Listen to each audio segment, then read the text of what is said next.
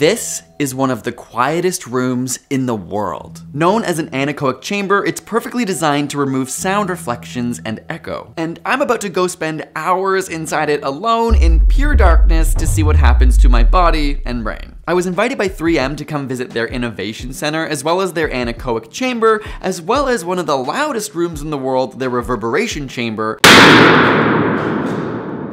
That shook my whole body. Of course, I jumped at the opportunity to potentially put myself through a torturous experience for the sake of science. It's feeling like I'm suffocating a little bit. After all, there's been rumors floating around that if you go in an anechoic chamber for long enough, you go crazy and lose your mind. We're gonna see if I lose my mind, if I haven't already. When we got to the 3M testing center, we were met by Brian, who works in the lab. He first brought us into the reverberant chamber, which is basically the opposite of the anechoic chamber. Oh my God. And it feels like a normal room. Whoa. That actually like shook my body. Here, the room is designed to perfectly reflect the sound, making it pretty intense and very loud.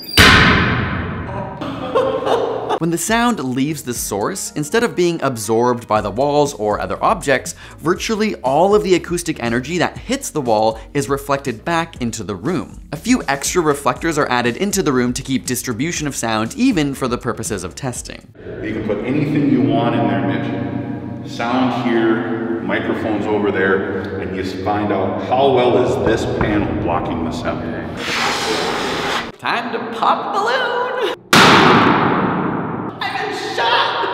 To give you a sense of how muddled and reflected the sound can get, here's what happens as I walk away from the camera. All right, I'm just gonna talk and slowly walk away and see what that sounds like, what that feels like. Obviously, this room is very loud, no matter where you stand, but probably the farther I step, the harder it will be to understand me because you're getting primarily my vibrations of my voice going off the walls and not hearing the direct source, so it's gonna become harder and harder to understand me as I step behind the speaker. There's hydrogen and helium and lithium, beryllium, carbon everywhere, nitrogen all through the air with Finally, the moment had come. It was time to enter the anechoic chamber. Okay. Here we go. Okay. Whoa. Wow. It feels so weird. And it's way bigger than I thought it was gonna be for some reason. What makes this room unique is it's a full anechoic, so you can see no floor. It's not fun because you should be going down. Feels like you're falling. But you gotta give it a shot. Am I coming over? Give it a shot. I'm so scared. Okay. Oh, okay, it's stable. No problem, right? Yep, no problem. So as you can see from the room, we have these fiberglass wedges placed strategically like this to absorb the sound as it comes in. And as that kinetic energy and the sound waves hit those wedges, those sound waves are transferred into heat. It's so weird. It's so weird. It's almost like uncomfortable. Before locking myself in the room alone for hours, I wanted to do a couple tests to compare this room to the reverberation room. For fun, here's the direct comparison.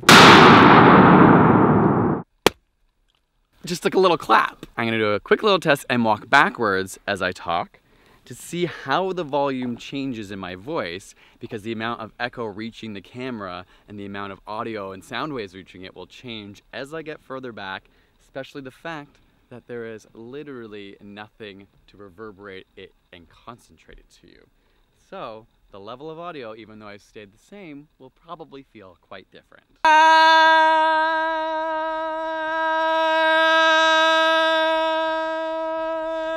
So, no echo. Brian then locked me in the room alone to see how long I could survive. I honestly find it really peaceful. When I first came in here, I felt really disoriented. I'm also an anxious person, so it was just like going from a state of being that you're used to into a state that your brain isn't used to processing, like immediately let off my fight or flight. But now when I sit in silence, it feels really calming. I was told to keep my phone on me because if I needed something, they most definitely wouldn't be able to hear me. After all, the chamber is actually a room within a room, a cement cube within the building on top of the fiberglass paneling to keep as much sound from both entering or exiting the room. I wasn't gonna hear anybody and they weren't gonna hear me. After about 30 minutes of silence, I became extremely aware of my body. I can hear a lot of ringing in my ear, which kind of freaks me out. I just hear like, calm. Literally, I can hear noises inside my head that are just like... While it felt like the pressure had increased in my ear, it was actually the opposite effect. In the real world, our ears are constantly hearing some sound with pressure. In the anechoic room, the pressure is gone, so my ears were actually experiencing less pressure. It's definitely a different state of being to remove the sound, but you start to sort of acclimatize to it. I feel more physically in tune with what's happening to me. Other parts of my body, my attention on those parts is heightened. So weird. It's so crazy. I don't want to over dramatize it because I want to be giving you a real experience. It's pretty subtle, but it's something that I haven't experienced before. By the hour mark, I was really in my head, but still sane, though I was dreading the lights about to go off. They're about to turn off the lights, and I'm actually afraid of the dark. As an adult, I'm not ashamed to admit that. Actually, I am ashamed to admit that, but it's gonna be like, are there monsters? Oh my God. Oh my God, oh my God, this is so scary. Standing was a mistake because I literally feel like I'm gonna fall over. I immediately had to sit down in order to avoid losing my balance completely. When people come, I've seen videos of people kind of like overly freaking out. I think it's just really peaceful. We use it a lot as a development tool. So as we're developing new products or trying to enhance new products, making them even better, the way to get pure information to make sure that we're not getting any distractions from any other sources that may be happening is you come in here and you can really focus not only your products, your attention, and your equipment on what the actual problems are, knowing your data is going to be very, very good, very solid, and nothing interfering outside to affect those results. I actually feel like I can hear things more in my head now that the lights are gone because it's all I can focus on. I don't even have a visual input now. I'm an adult who's actually afraid of the dark. Midway through sitting in utter darkness, I realized this whole part of the video is gonna have literally no footage. So I turned my cell phone light on to get a Blair Witch style shot. Real cool, Mitch. It's feeling like I'm suffocating a little bit. It's so freaky. Turn this off and have 1 hour and 44 minutes in, and I started to panic a little. I was no longer looking at the time so I could see what that felt like, and later realized I was way off. But I am like, what if everyone just went home? I think they forgot me in here. I swear it's been longer than we agreed upon. But maybe my perception of time has changed, but it must have been. Oh my God, that was crazy. Made it. That was really cool. It's pretty rare to just look and have your eyes wide open and see nothing and hear nothing. So there you have it. I did in fact survive the world's quietest room.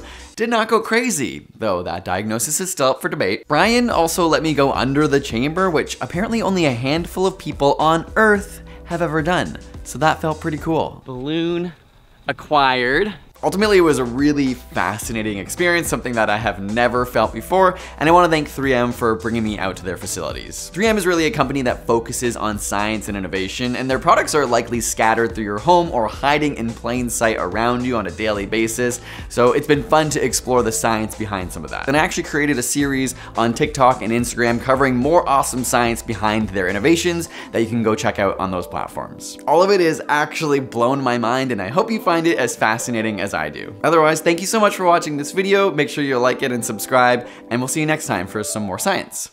Peace.